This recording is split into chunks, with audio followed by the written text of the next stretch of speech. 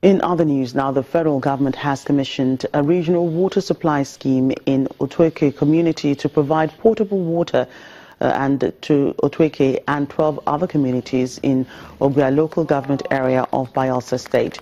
The Otuoke regional water scheme is aimed at reducing the incidences of waterborne diseases by providing sustainable potable water supply, which was completed by the federal government at a total cost of 5.9 billion naira.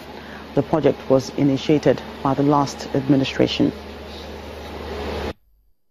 Adequate water supply for human and livestock consumption, as well as other uses, is a crucial aspect of socio-economic development.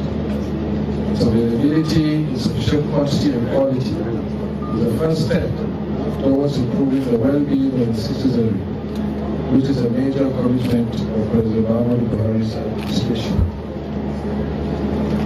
In pursuance of the administration's change agenda that is intended to bring positive impact on the lives of Nigerians, the President recently approved a roadmap from the Ministry of Water Resources, which encapsulates immediate and long-term strategies for effective and efficient delivery of water services. With the commissioning and commencement of operation of this scheme today, I'm convinced that incidences of waterborne diseases will be curtailed to the barest minimum, sanitation and personal hygiene will be improved, and income generation will be enhanced, thereby bringing about positive changes in the overall socio-economic well-being of beneficiary communities.